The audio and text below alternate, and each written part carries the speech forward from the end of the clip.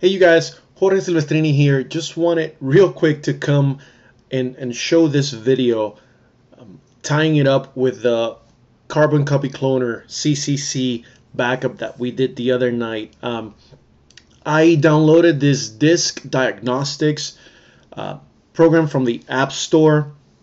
I pressed start. The thing went and looked for a bunch of files on my downloads, on mail, on the trash.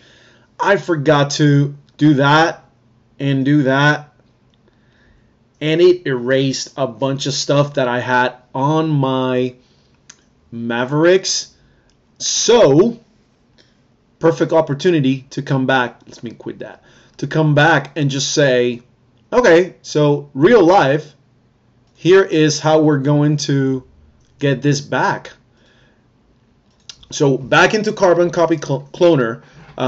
If you remember, what I did was I selected this empty 7550 time last time, and you'll see in here it's where I backed up. So now I'm gonna do it the other way around. So I'm just gonna select the source as this, but I really do not need everything. The only thing I need, so what I'm going to do is I am going to uncheck that. The source is going to be Mavericks, which is the mine right now, and I'm going to tell it do not delete anything, okay? And I'm going to manually just go in here and tell it what I need to be back. So I need it to be on my users folder. It helps to know a little bit about how this works and where you had your stuff. I want to get back. Let's see. Not that. There it is. My downloads. See, I had some stuff in there that I need back. So all I'm going to do is I'm going to select downloads. And I believe I needed something else from my to upload, but I see it empty, so it might not need anything. What I'm going to do is I'm going to just do the downloads right now, and all I'm going to do is I'm going to press clone. You see, this is my downloads folder right now, and it's empty. So all I'm going to do is I'm going to press clone, put my password in,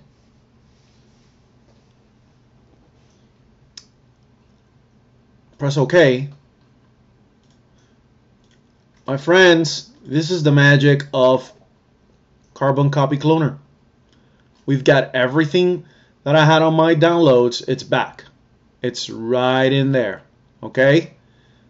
Everything that I needed is there. So just wanted to show you how simple it is and how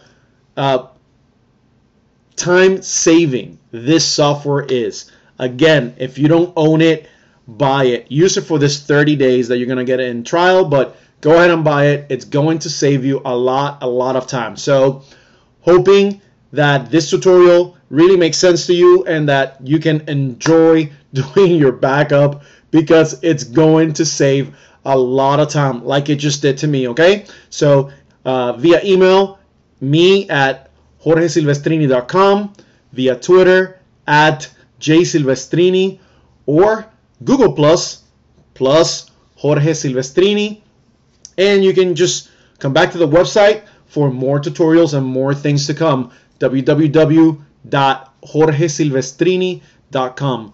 Talk to you soon. Suénalo.